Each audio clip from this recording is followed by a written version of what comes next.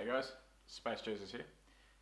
Since the Rona's kept everyone at home, a lot of you decided to go outside and look up for a change. Don't beat us. It's the fucking sun. So you want to buy a telescope. You poor bastard. Have you considered cocaine? It's around the same price point and just as addicting if you can deal with the side effects. Gotta get rid of the fucking Starlink! So you still want a telescope? Alright, I warned you. Gotta get rid of the bloody Starlink. So how do I pick a scope? Well, there's so many different types, shapes and sizes. Well, the financially privileged among you might think, Ha! I'll just get the most expensive one I can afford. More money, more better, right, Charles? Shut up. You don't even know how to fucking operate this thing, let alone set it up or collimate it. now, before we get into the different types of scopes and what they do, I need to make one thing crystal clear. There is no best beginner scope. Doesn't exist. Alright? The recommendation I'm going to give you at the end of this video is based on my experience and is solely my opinion. Now, with that being said, do not buy a telescope from stores like Kmart, Big W, Target, alright? These are toys. A good rule of thumb is if it's advertised on the box that it has so much zoom or power, it's more than likely a toy. So some of the industry standard brand names you should be looking for when purchasing a telescope are brands like Celestron, Skywatcher, Meade, Takahashi. Celestron have a great range of beginner's scopes and they won't break the bank. Skywatcher, they come in as a pretty solid mid-tier and all-rounder. Now if you purchase a Takahashi as your first telescope, you can go ahead and leave your address down in the comment section.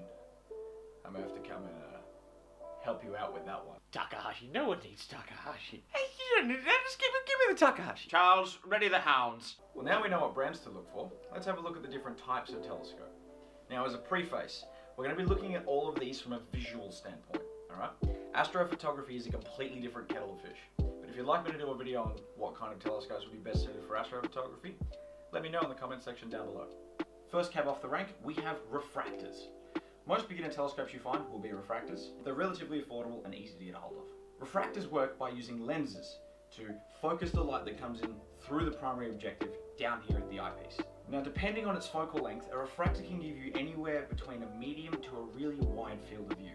If you're not sure what focal length is, you can click the card up here and it takes you to another one of my videos where I explain what focal length is in a little bit more detail. Other than that, they're really good for looking at things like the moon and open star clusters. Next off the rank, we have reflectors, just like these two here. Now, as the name implies, they work via reflecting light. Instead of using a lens system like in a refractor, a reflecting telescope uses a primary mirror cell located at the rear of the scope. Light travels through the aperture, down to the mirror cell at the back, and is reflected up to this secondary mirror here, where it is then pushed out at a 90-degree angle to the eyepiece. Now, with the eyepiece being located on the side of the optical tube, it can make it a little bit awkward to use reflecting telescopes on equatorial mounts like this one. How? Now, the issues with viewing angle on reflecting telescopes can be solved by mounting them on a Dobsonian mount, just like this one, but we'll come back to them a little bit later.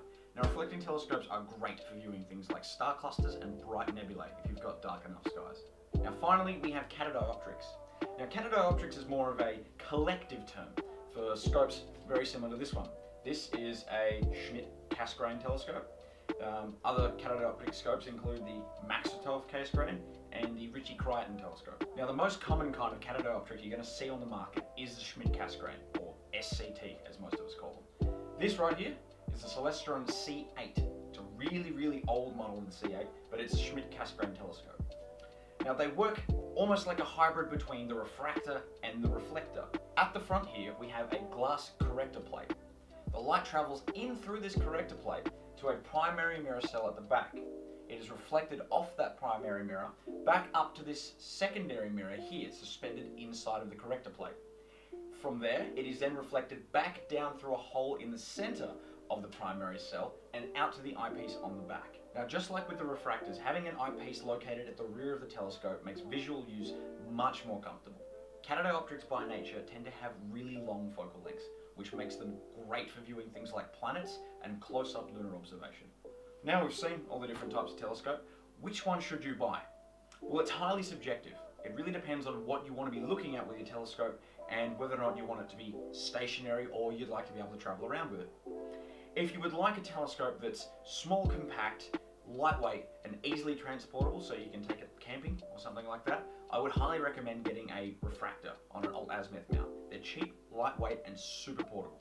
Now if you plan on doing all of your observing from home in the backyard, I would recommend a Dobsonian. Now in my personal opinion, they are one of the easiest scopes to use, and the price point is in your favour as well, because a large Dobsonian is going to cost you much less than something like a Schmidt case grain of the same aperture. Now for those of you looking to get into astronomy without breaking the bank, I would recommend something like the Celestron Skymaster 15x70 astronomical binoculars.